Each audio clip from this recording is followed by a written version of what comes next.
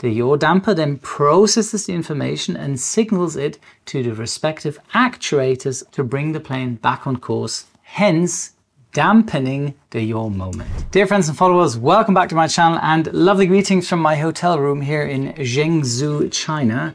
I received a huge amount of comments and questions regarding today's topic, so I really think you're going to enjoy this video. We're going to look at what a yaw damper is and how it works, what it has to do with the ESP of your car. So take your feet off the pedals and let's get started.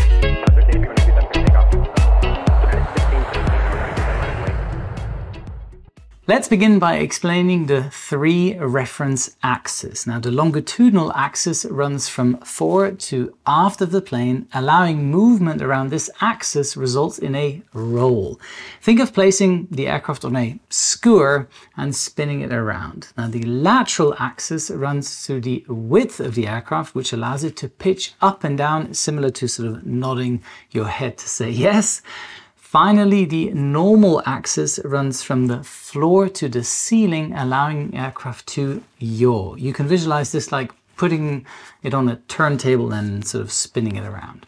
Now, all these axes meet in one point, which shifts throughout the flight and known as the plane's center of gravity. Now, cargo pilots and loading teams work closely together to calculate the weight of the load they'll be carrying and where to load it within the plane's cargo hold to ensure that the center of gravity remains balanced. This doesn't just apply to cargo planes, it basically applies to any plane that you fly. Nevertheless, flight along the normal axis or yaw axis is called directional stability. When you hear directional stability, think of our turntable we place our plane on and now draw 360 lines spreading outwards from the plane, meaning when you are turning on the table, you are turning in direction. So the turntable is basically your directional heading indicator. So controlled yaw along this axis allows the pilot to maintain a heading during crosswind conditions, for example. Now, to control the yaw, a pilot will use the pedals to move the rudder on the vertical stabilizer. For example, you are on a short final, your aircraft is yawing to the left due to the crosswind coming from the left, but in order for you to point your nose onto the center line, you apply a right rudder, counteracting the left yaw. Just look at this beautiful landing of this Boeing 747 during strong crosswinds, and in particular, look at the rudder.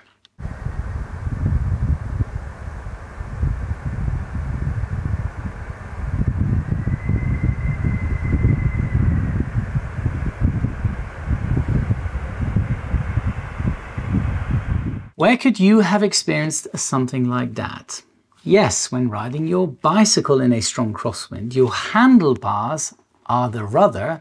Now the wind is coming from one side, trying sort of to push you off course, and you steer into it to maintain on course. Meaning if yaw is not controlled properly, the aircraft will struggle to maintain its direction. With its side or fuselage surface exposed to airflow for an extended period, the plane will begin to skid, allowing uneven lift, which can cause it to roll unless corrected. This can be very dangerous, especially during takeoff and landing when stability is crucial. Now imagine you're on a road trip with your friends and you're driving a van filled with the luggage. If you don't load the bags evenly, the van might veer off to one side when you hit the brakes. Similarly, an aircraft needs to be loaded correctly to maintain its center of gravity and stability. If it isn't, the pilot will have a much harder time controlling it, particularly in adverse conditions. Now, best example, when you have a passenger like this climbing out of onto the wing, now you have to correct for yaw for the added drag and for roll for the unbalanced weight distribution. So you should just get rid of that passenger. But on to the main question. What exactly is a yaw damper? In the simplest terms, a yaw damper is a system that inhibits unwanted movement of an aircraft around its normal yaw or vertical axis. It enhances directional stability by eliminating short-term yaw oscillations automatically. It works either side by side with the autopilot or can be used independently, helping to create smooth turns without the pilot needing to use the rudder pedals. Now, the Yaw Damper system consists of several components, including rate sensors, gyroscopes, and actuators. Now, rate sensors and accelerometers positioned within the vertical stabilizer are constantly sending information about how the aircraft is moving relative to where or how it should be flying to the Yaw Damper. The Yaw Damper translates this information into corrective rudder inputs between 3 to 6 degrees. So let's say we were intended to fly along a straight line, but due to internal or outside forces, we veer off or yaw off course. This is when the so-called yaw rate gyroscope, which detects abnormalities in the yaw direction, comes to action. Now, this instrument is like a super sensitive compass which quickly identifies if the plane is veering off course, and if it does, it sends a corrective signal to the yaw damper. The yaw damper then processes the information and signals it to the respective actuators of the rudder to deflect in the correct direction to bring the plane back on course, hence dampening the yaw moment. Now, this process sounds as if the yaw rate gyroscope is sending corrective measures every 3 to 5 minutes. Au contraire, yaw dampers on jet airliners correct for yaw every second, as you can see here. This is actually a video from the 747-8 that I fly for work, which comes with 2 yaw dampers, as our vertical stabilizer is split into a lower rudder and a upper rudder. Now, you might be thinking, do the rudder pedals constantly move left to right during flight? No, they don't, because the yaw dampers are installed after the fuel trim unit, which is responsible for moving the pedals, and then the yaw damper feeds the information directly to the rudder actuators. The only time you can actually see them work is on this display. So if one of them fails, the inoperative light comes on, and the other yaw damper has double the workload. Now consider this real-world example. If a plane experiences an engine failure, the yaw damper can assist the pilot by calculating how much opposite rudder is required to maintain a stable direction and apply it automatically. This feature helps reduce the workload for the pilot flying during takeoff and landing with one engine inoperative. For instance, the yaw damper on the Boeing 777 assists the pilots if one of those massive engines fail, especially during high outputs like on takeoff. Now imagine a scenario where you're driving your car and suddenly lose control due to a flat tire. A well-functioning ESP, the Electronic Stability Program, would help you maintain a straight line instead of veering off to the side of the flat tire. So you could loosely say that the yaw damper in a plane is comparable to the Electronic Stability Program in your car. Does that make sense? What about Dutch roll? Now, with all that being said, the main function of the yaw damper is to monitor and counteract the effects of Dutch roll.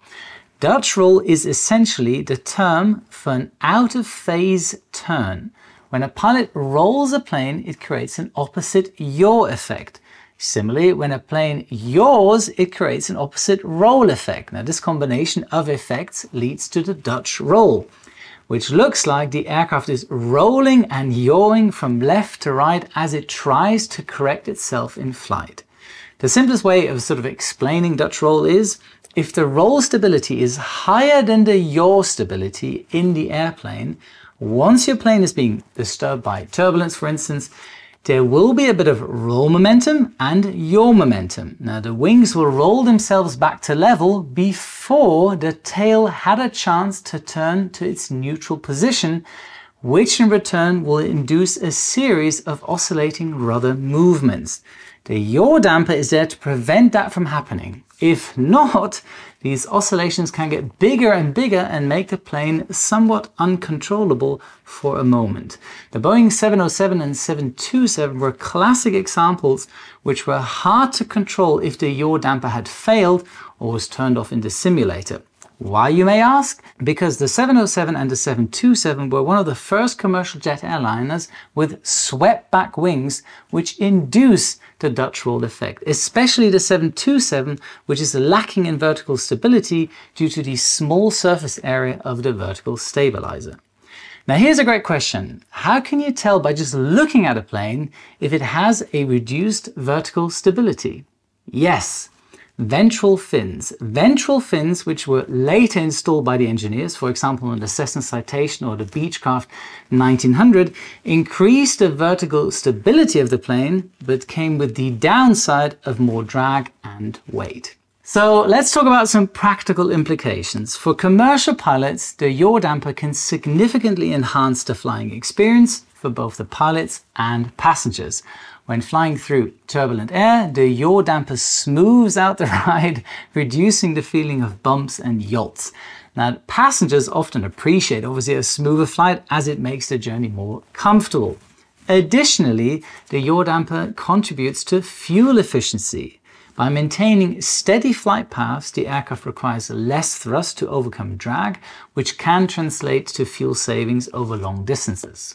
Now let's wrap up our discussion on the yaw damper. This sophisticated system is a prime example of how technology enhances safety and efficiency in aviation by automatically correcting unwanted yaw and minimizing Dutch roll effects. The yaw damper allows pilots to focus on broader operational tasks such as navigation and communication.